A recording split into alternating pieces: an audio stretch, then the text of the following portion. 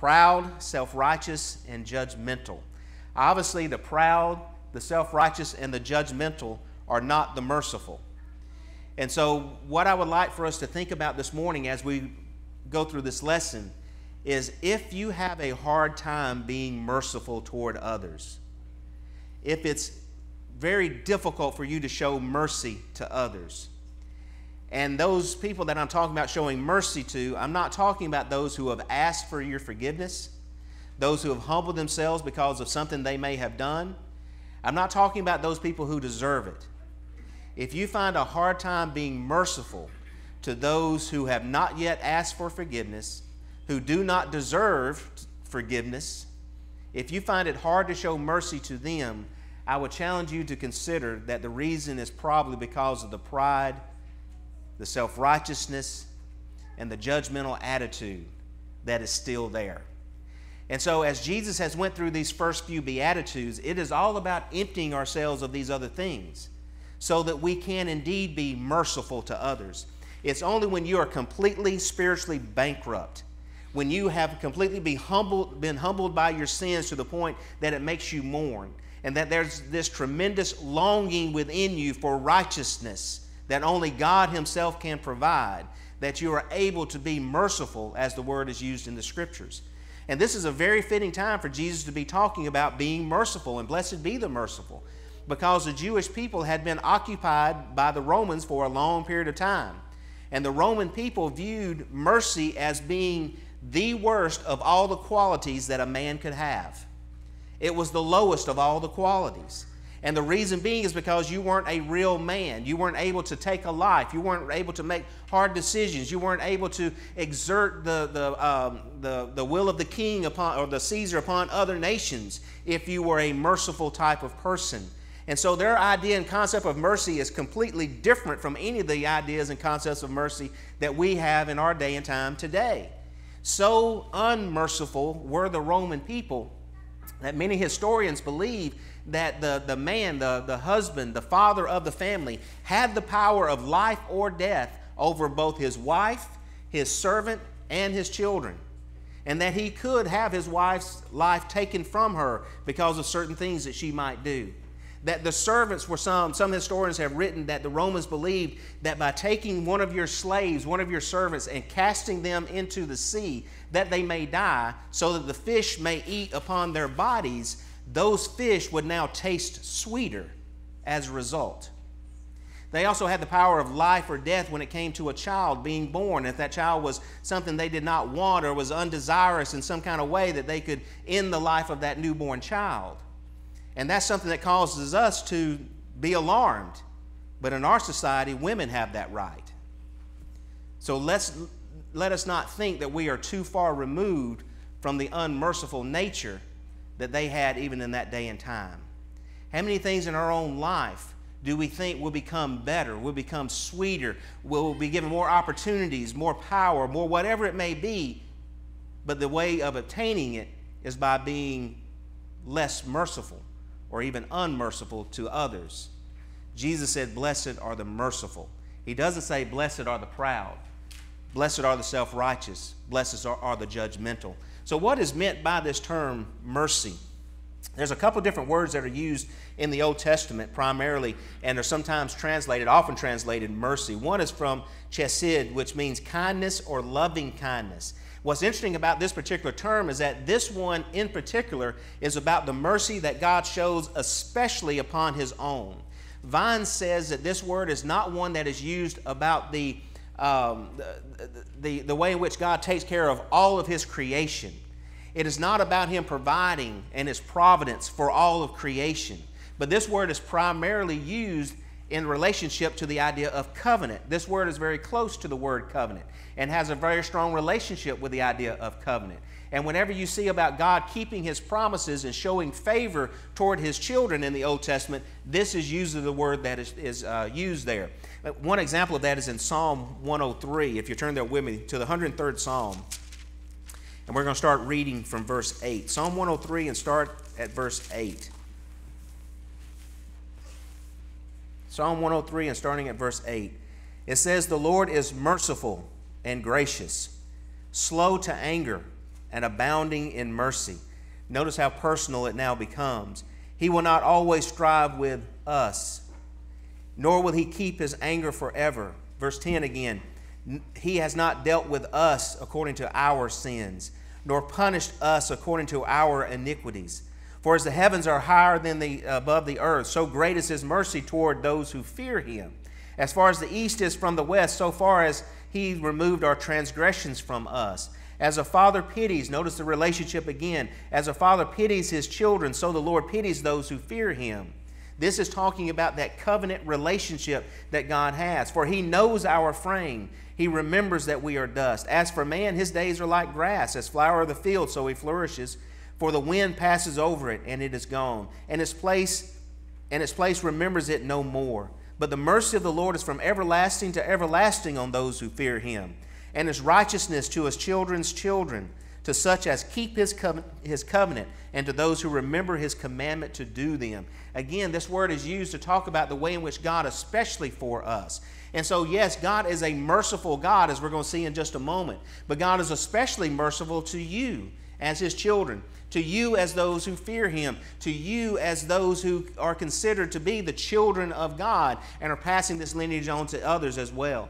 Another word that is used in the Hebrew is rasham, which means the inner part of man. And sometimes when you read something about bowels of mercy or being deeply moved or deeply grieved about something, this is the word that's being used.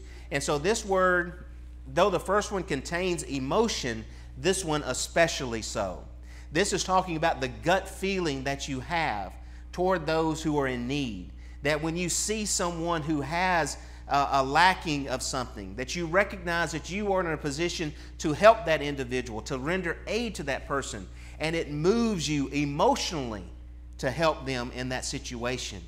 That's the word that's used here.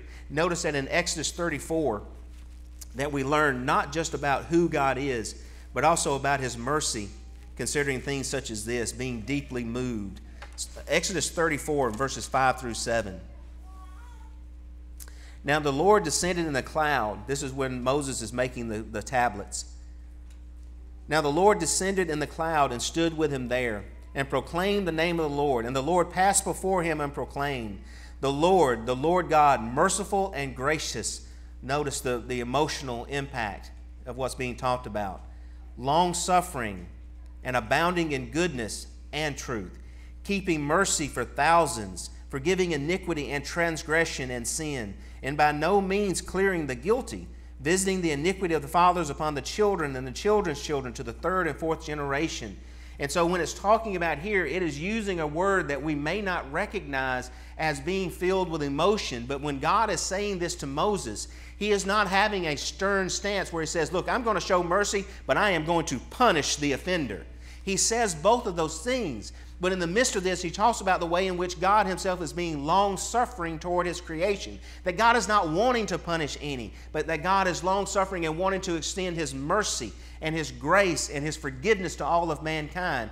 God is not desirous, nor has he ever been desirous, to destroy mankind because of their sins. It has always been to the very detriment of God's emotional status for him to destroy man. It has always brought him to the idea that we would have of tears because of that. It is the very pain of God's heart to have to destroy, because he is a merciful God, even upon those who are his enemies, even upon those who rebel, even upon those who are undeserving of it, because we're all deserving of punishment. That is what mercy meant by these two terms. In the New Testament, it comes from a Greek word, eleos, which means the outward manifestation of pity. It assumes need on the part of him who receives it and resources adequate to meet the need on the part of him who shows it. And so as we go through the lesson, we're going to be looking at not just the first two ideas that's there, but as this Greek word sort of encapsulates both of those things. As you know, the contribution that we're giving today, anything that's over and above the regular, the average amount, is going to be given to some brethren that are in some needy places. The reason being is because we have pity upon those. We see the need that exists. It causes a visceral reaction within us, an emotional attachment that's there. We recognize that we have the ability to do something about that. And because of that, moved by that emotion and moved by the understanding of the amount of opportunity and power really that we have to alleviate some of that, we're supposed to respond. And so mercy is that idea of seeing that need, knowing that we have the ability to meet that need, at least in some measure. And because of that mercifulness that we feel, we extend ourselves in grace and in generosity and in the outpouring of love and in devotion. Blessed are the merciful, because it's not just about the spiritual applications, but it's about in every different aspect of a person's life. That's what mercy is all about. And so when we're talking about the word mercy, again, it is about understanding the ability that we had. It's the idea that when you think about Joseph, that Joseph has become second only to Pharaoh. And because of the wisdom that God had given him, he laid up provisions for many years so that Egypt would be taken care of. Joseph sees his brothers that have sold him into slavery, and they are undeserving of any mercy or grace that Joseph or Egypt would show. And yet because of the mercifulness, the compassion, the gentleness, the love and devotion that Joseph felt, and then seeing that he had the ability to provide for that need, he shows mercy to his family. And he doesn't just forgive, but he provides for the things that they need. It's the same idea that you see when Aaron and Miriam, as we studied a few months back, when they rose up in rebellion against Moses, and God himself had to rebuke them, and God even struck Miriam with leprosy because of what had happened. Moses was merciful. He saw himself as being someone who pitied Miriam, who had compassion upon what had happened to her. He was in a position to speak to God and ask God to forgive her and to heal her from this thing. And that's the very thing that he did. That is what mercy is all about. And so there is no source that is any better to learn from than from God himself about what mercy really looks like. And so instead of seeing ourselves, as we study through this particular section, as the one who is about showing mercy to others, think about the mercy that God has shown to you. The mercy that God has shown to all of us. The mercy that God has shown even to the rebellious and the wayward and the ones that will not profess his name. And the mercy that God extends to all. God is indeed a merciful God, and we thank him for that, because God is the one who seeks to rescue us from all of our distress, because that is what mercy is about. Mercy is about recognizing, seeing someone in distress, whatever that distress may be. It's real easy for us to be generous. But generosity is about giving to someone who may not be in need, and it's about giving to someone that we already feel is deserving of it, or we just want to show that generosity to them. Mercy is a lot different, because mercy recognizes that there is a distressful situation at hand. Micah talks about this in Micah chapter 7, verses 18 and 19. Micah 7, verses 18 and 19. Who is a God like you, pardoning iniquity and passing over the transgression of the remnant of his heritage? He does not retain his anger forever, because he delights in mercy. He will again have compassion on us and will subdue our iniquities. You will cast all our sins into the depths of the sea. In verses 18 and 19, God is exalted to this high position because he is one who does not need, there is no necessity for God to justify the destruction of his enemies. He doesn't have to do that. There is not a single person on the face of the earth that God has to justify why he would not destroy them. But he doesn't do it. And he doesn't want to do it. And he doesn't just pardon iniquity, but he separates us from it as far as the east is from the west. Because he sees not just the need for the forgiveness of our sins, but also from the removal from those sins. When we look at grace in just a moment, grace is about getting rid of the guilt of the sin. But it's not about the consequences. Mercy is about the consequences. I can forgive you, but it does not necessarily mean that I've been forgiven or that you have been shown mercy. I can forgive you your sins, but it does not necessarily mean I've been merciful to you. Mercy means not only do I forgive you of your sins, but I help you to remain separated from it. If there is something that you have done that's damaged a relationship between you and I can forgive you of those sins. I can forgive you of what you've done, but it does not mean necessarily that I've been merciful. Merciful means that I seek to restore, that I seek to reconcile, that I seek to help you to where you do not do that to others or to me again either, because this is something that damages you and it causes a separation that you are hurting from.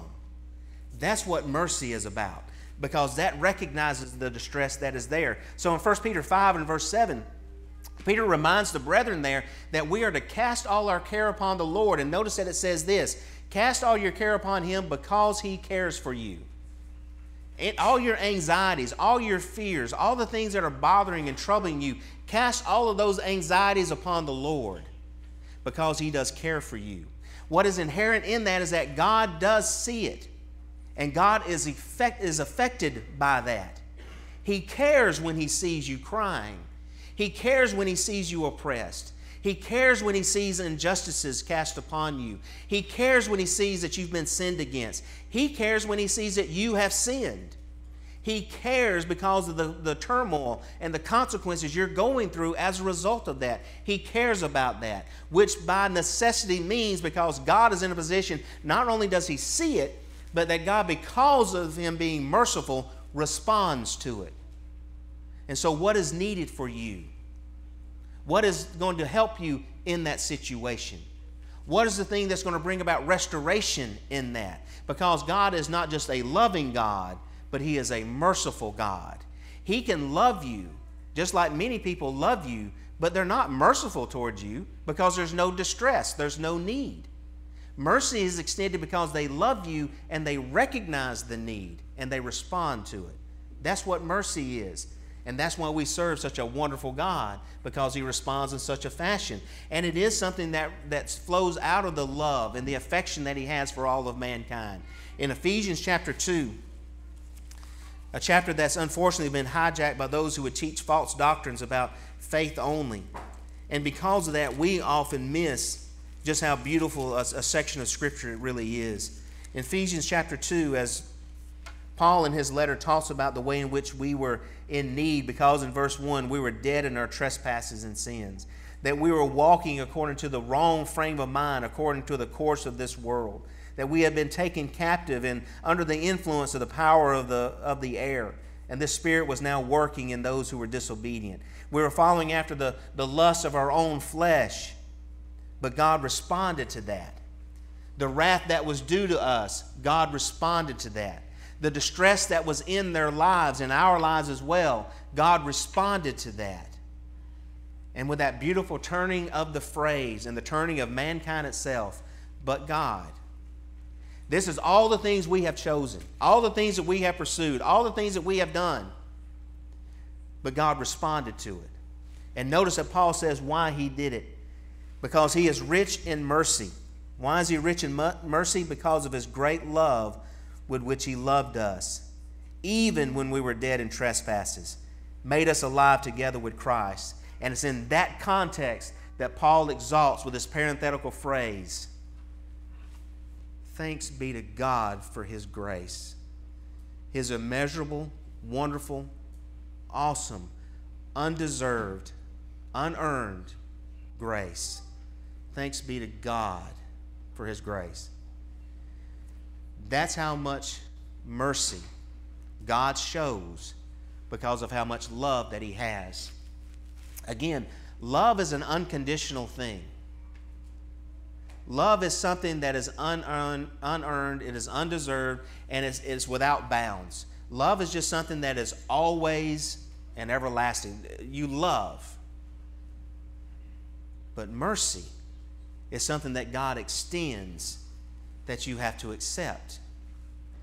Because God is one that when he shows his mercy to you, what are you going to do with that? It's just like with the contribution that we're going to make and send to others. That is an act of mercy and an act of grace and an act of love.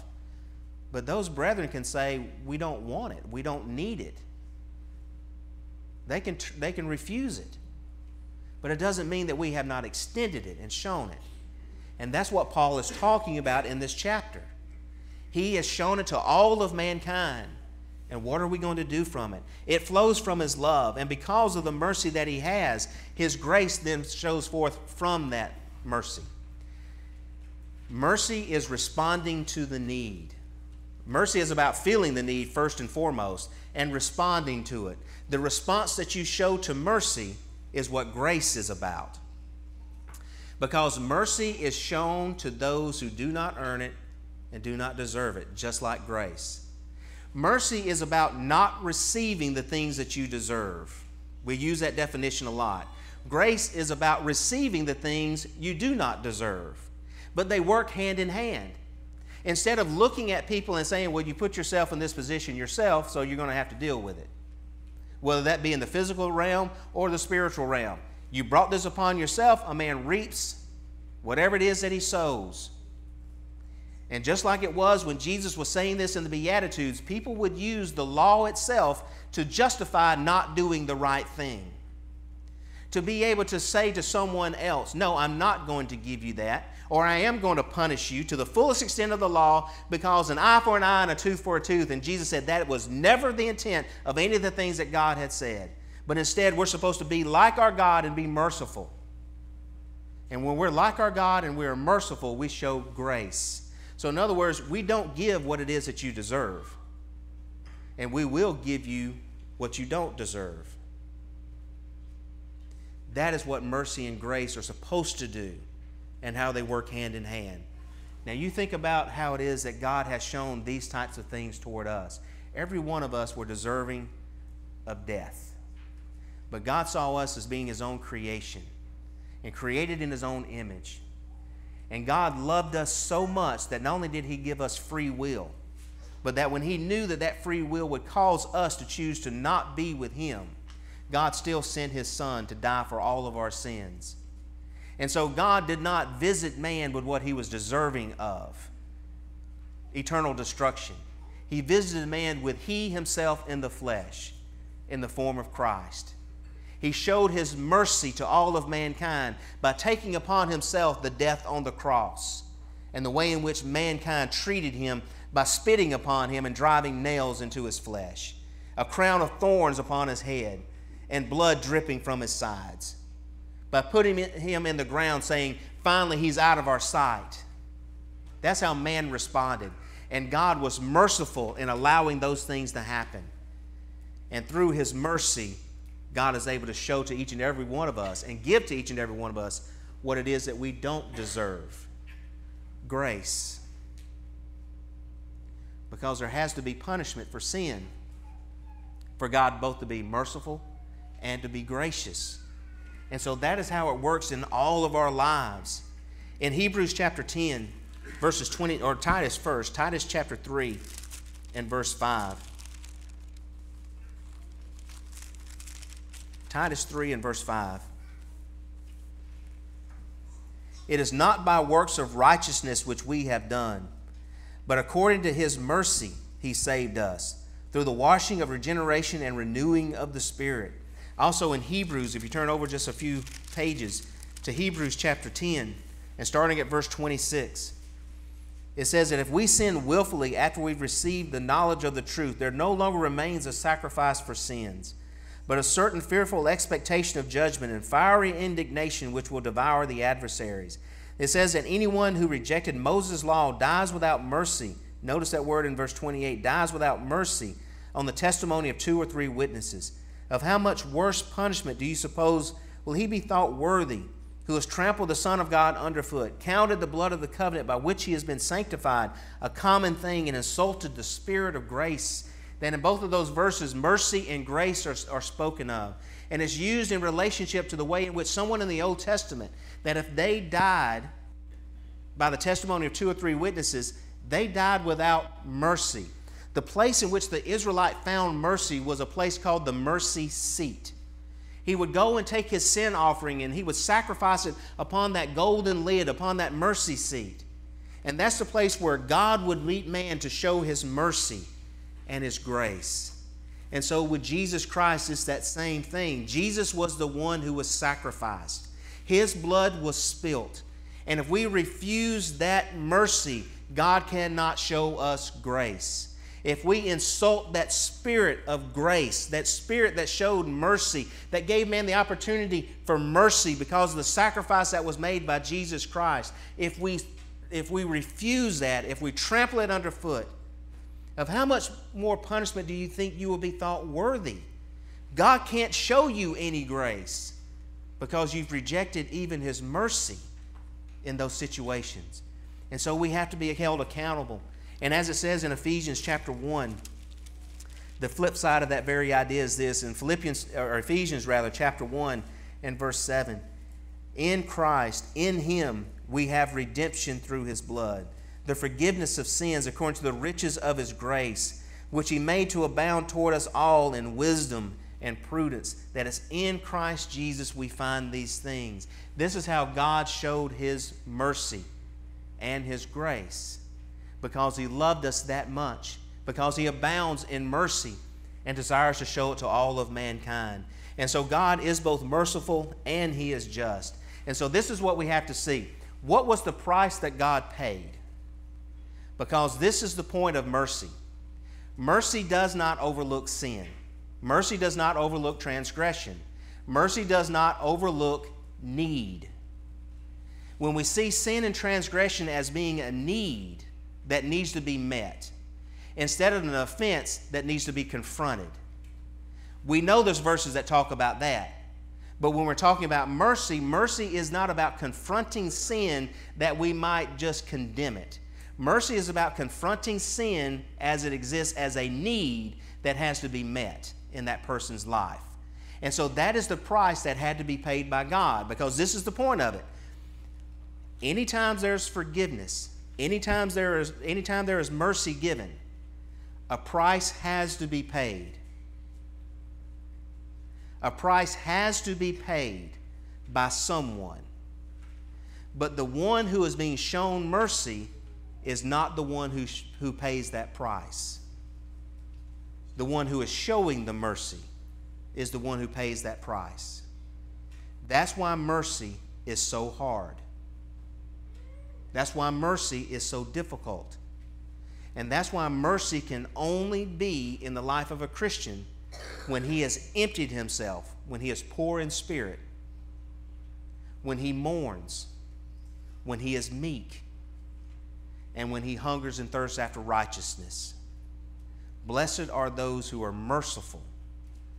They will be shown mercy because they have been willing to pay the price of others. In Luke chapter 10, you have the story of the Good Samaritan, that you have these other two that are high. You have the Levite, and they come and they see the man who's on the side of the road, who's been beaten and robbed. And it may be that they looked and said, you know what, the law says that you can't touch a dead body. And so maybe they thought he was dead, and for that reason they didn't come and do anything about it, because the law said you're not supposed to touch a dead body. But the Samaritan, when he came upon the scene, he went over and responded to the need that he saw. And he takes the man. He lays him upon his own animal. He takes him, and he takes him to the inn and tells the innkeeper, I will pay the price of whatever is needed to meet the need of this person who is there.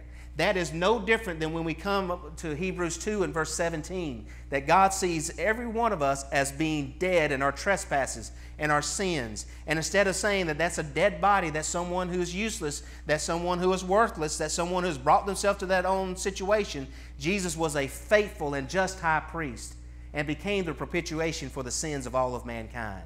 Jesus paid the price because that's what mercy is about. And that's how mercy and merciful people respond. And so that is why Jesus says, blessed are those who are merciful. Blessed are the merciful. Jesus did not say, blessed are those who help others because it soothes their conscience. Jesus didn't say that you say to someone who asks your forgiveness, well, I forgive you because I know that's what I have to do. I have to forgive you. I begrudgingly, I hesitantly, I with reservation forgive. That's not mercy. That's only to soothe my conscience. That's why when you hear people talk about forgiveness, especially in this aspect, that forgiveness is more about you than it is the person who did the offense. Because God's the one who has to forgive them of that sin. But you have to forgive, and really it's more about you forgiving than it is about them being forgiven. Because Jesus here, in this context, blessed are the merciful. Can I forgive that way? Can I forgive others the way that God forgave me? Can I do that? He also doesn't say, blessed are those who are merciful or do these things because it exalts them or shows them to be better or greater than other people. These are the kinds of people who will hold it over your head and keep bringing it up. Well, I forgave you when you did that. Well, did you? Or was it so that you might gain status? That you might gain some more power as a result of it? See, mercy is about paying the cost. You paying the cost. That's what mercy is. Who's paying the price in that? Again, in the book of Micah, Micah 6 and verse 8. And this is in the discourse, is God wanting all these different sacrifices?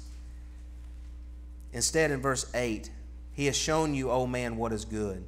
And what does the Lord require of you but to do justly, to love mercy, and to walk humbly with your God?